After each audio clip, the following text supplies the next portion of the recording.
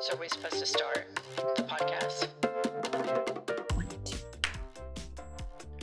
Welcome to IHIP News, where we are bringing you some breaking news today. And this isn't breaking news in the sense of time. Right. It's breaking news in the sense that this is going to break your intellect and your heart, because it is very disturbing and alarming news. And before we go further, I want to tell everybody to hit subscribe to our YouTube channel. Some people in the comment section told me we need to be saying that. Right. So subscribe to our channel. But Pumps, today we're going to discuss purity balls. I don't even know what that is. A purity ball, it is a dance where a father takes their daughters, typically from the age 12 to 18, but some daughters go as young as 7 or 8. The girls sign a contract and pledge to their father that they will not defile their sexual purity. A ceremony is performed where the father puts a purity ring on his daughter's ring finger that is supposed to stay there until her husband replaces it. I have taken the luxury of providing you some photographs from the purity balls. Please direct your attention to the fuckery above here. Look at these freaks. Okay, I'm just so creeped out by this. I mean, I'm so creeped out that you're that involved in your daughter's sex life, first of all. There, as you can see, the girls are dressed like brides in a wedding dress. If my father, when I'm at this age, came up and wanted to hug me from behind like that for a photograph, that is so creepy. It's so creepy. There's more. Oh. Look at this one with the oil well. So not only is he a capitalist, he's also quasi-marrying his daughter. I mean, that's just so weird. It's so gross. It's so bizarre. These are full engagement photos. Yes, they are complete. So what they do is they put the ring, on their daughter's ring finger, and it's supposed to stay there till they marry their husband, which basically that symbolizes ownership. 100% that I was just going to say. Your dad owns you and your body until another man owns you and your body. It's fucking fucked up. So here's the deal. There are freaks everywhere, especially in the United States of America. Religious freaks are abundant. For sure. Here's my problem with the purity balls. There's a guy named Mike Johnson, and you might say, who is Mike Johnson? Well, NBC News did a poll on it. 43% of Americans have no idea who he is. 14% view him positively. 23% view him negatively, and 20% are neutral. Here's what's so alarming about this. Mike Johnson is the Speaker of the House of the United States of America, and he is third in line to be president of the United States. So scary. He is a Bible thumper extraordinaire, cult leader, freak show to the biggest extreme you could ever have. And the Republicans are constantly showing us who they are by electing freak shows. Mike Johnson took his daughter, Seth, if you'll get to the next one. Here's Mike Johnson with his 13-year-old daughter. At her purity ball. Oh. ABC News did a segment, and it shows him nodding along as his daughter says the following: I vow to make a commitment to God, myself, my family, my friends, my future husband, and my future children to a lifetime of purity, including sexual purity. She did this on television where there were video cameras recording it at 13 years old. Okay. This guy's wife, who is a total nut, is shown in the film as saying that they don't even discuss contraception with their daughter because premarital sex is completely out of the question. So this was done for a German documentary, okay? And ever since he won Speaker of the House, all of a sudden this video has disappeared from the internet, which is why we have to keep this story alive. Absolutely. Because Republicans are constantly showing everybody who they are. Right. They showed us who they were with the abortion issue. And now what happened? They overturned Roe. And now you've got these handmaids, like this is Mr. Waterford from The Handmaid's Tale, who is third in line. And as you pointed out in another episode, he received unanimous support for his speakership from all members of the Republican House. Nobody objected. And this gets even worse. So he and his son have an accountability pact where they got this software called Covenant Eyes. And he and his teenage sons have this on their devices so they can catch each other if they ever view pornography. And the Speaker of the House of the United States of America has what's called a covenant marriage, which makes divorce very difficult. And he tried to make this into law in his state of Louisiana. And he even says that God told him that he is Moses, chosen to pull Republicans together. So many things. Covenant Eyes is actually what the Duggars use to monitor their predator son. And that was so effective that he's in federal prison over it. Here's the deal. Number one, they spend a lot of time making sex. Like if I was one of their kids and they're talking about how evil sex was all the time, the first thing I would do when I walked out the door is want to have sex. I mean, they make it so taboo when it's really just not that taboo. Here's the problem. The chattel part. When you don't discuss this with your children, like the wife says, it's not even open for discussion.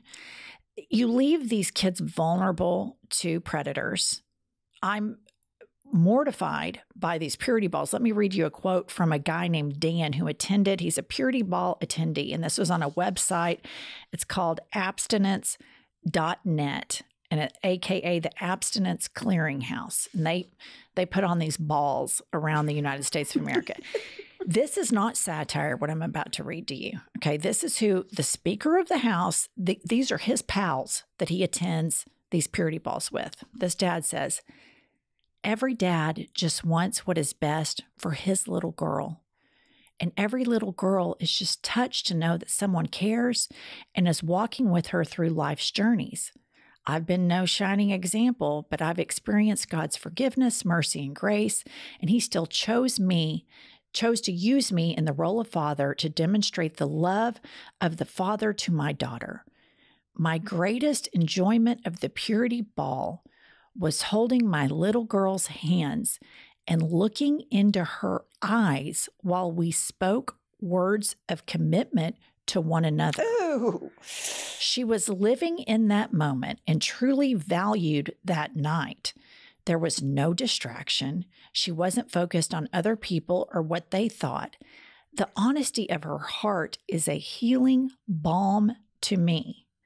She is her father's joy. My biggest takeaway was witnessing the love of Christ in her eyes. She knows I'm not perfect and loves me anyway. We tore up the dance floor together and we came home even closer than when we left. It's fucking gross. What the fuck is in his background that he's already covering here? And that's so weird. They're looking into each other. It sounds like a seduction routine. It just gave me the chills all over. I mean, these people, here's the deal.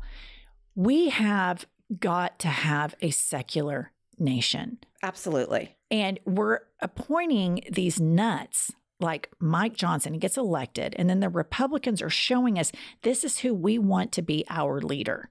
This is the best of us. And this is the shit. He hangs out with this guy who looks into his daughter's eyes, and her signing her away, her purity to him is a healing balm while they stare in each other's eyes and tear the dance floor up. This is fucking sick. It's total Handmaid's Tale. And here's the deal. Every accusation of these people, if you look deep into it, it's like a Freudian confession. Absolutely. I guarantee all these people are QAnoners. For sure. These are the people that think about child sex all the time. It's really so bizarre. But what really pains me for these little girls is this is nothing short of child abuse. It is totally abusive to take your daughter's autonomy away. Absolutely. And tell her what she's feeling in her body, that when you get hormones, that it's normal to be attracted to other people. And for the parents to take control of that autonomy. The only conversations that parents should be having with their children about sex is consent. You know, what's appropriate at appropriate ages. Like if you're 9 or 10, if somebody touches you, that's not appropriate. If somebody says keep a secret, don't keep the secret. Tell. But you should mainly, once they are of age to have sex, you know, in high school, which was probably pretty normal, you talk to them about consent and pregnancy prevention. Right.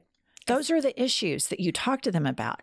All of these politicians, like Sarah Palin, Lauren Boebert, they do all this abstinence only shit. And guess what? They're grandmas before they're 40. Well, for sure, because abstinent doesn't work. If it worked, none of us would be sitting here, but it doesn't work. I think what's so alarming is for this guy, that's the most important thing for his daughter. It's not be a good person.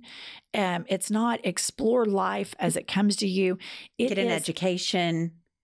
Don't defile yourself sexually. And the way they frame it, that it would be defiling herself when we are genetically encoded to breed. It is a part of our DNA to perpetuate the species.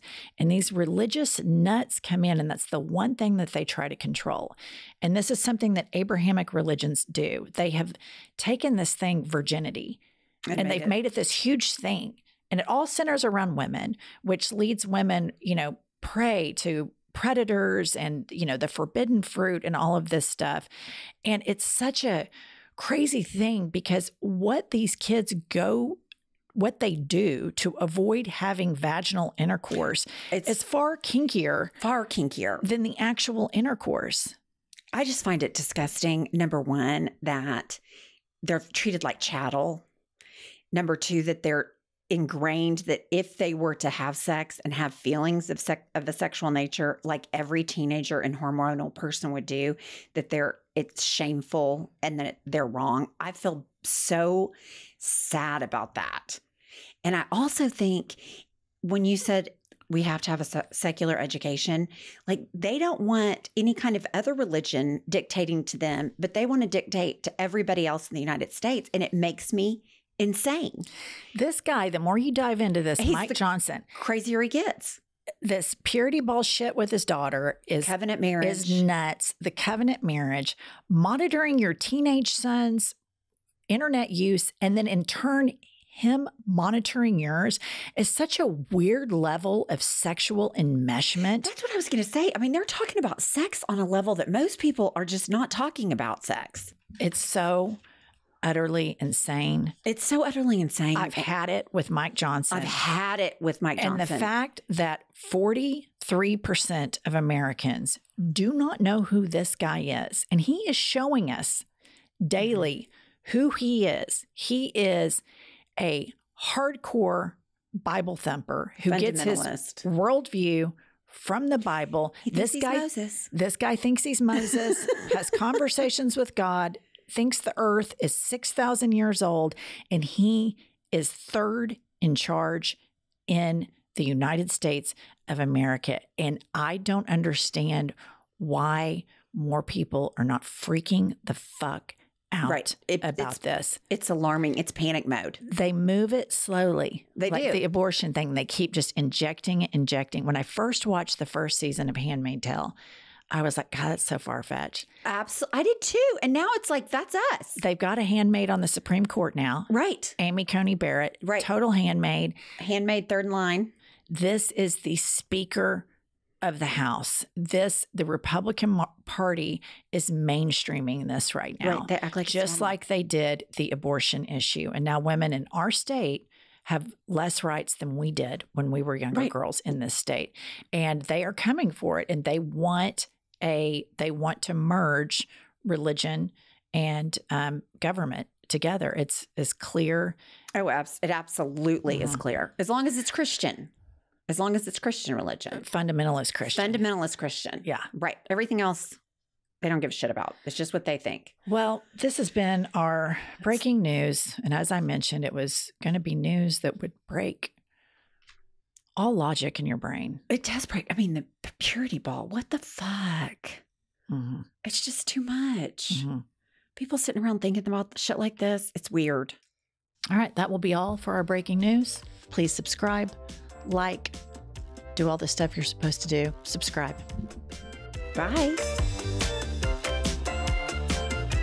I'll tell you what I've had it with.